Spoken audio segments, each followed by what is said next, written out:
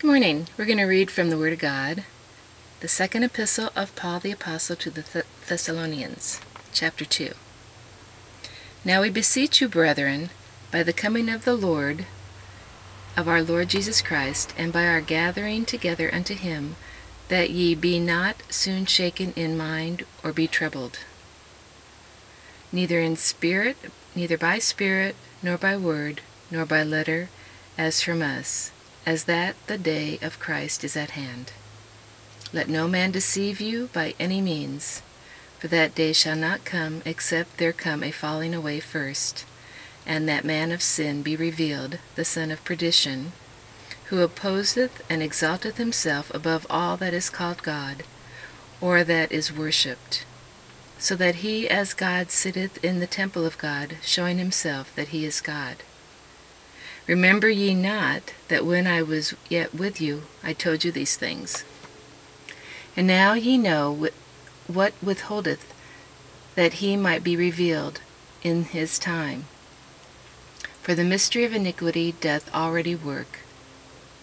Only he who now letteth will let, until he be taken out of the way.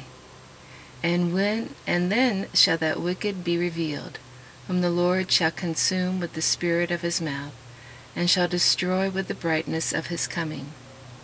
Even him whose coming is after the working of Satan, with all power and signs and lying wonders, and with all deceivableness of unrighteousness in them that perish, because they receive not the love of the truth, that they might be saved.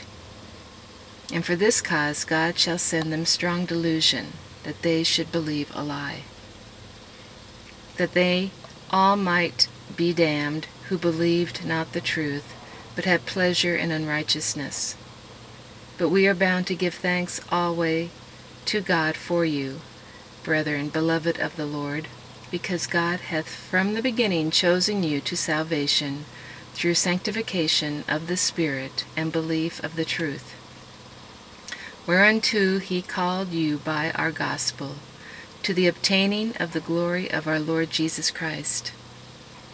Therefore, brethren, stand fast and hold the traditions which ye have been taught, whether by word or our epistle.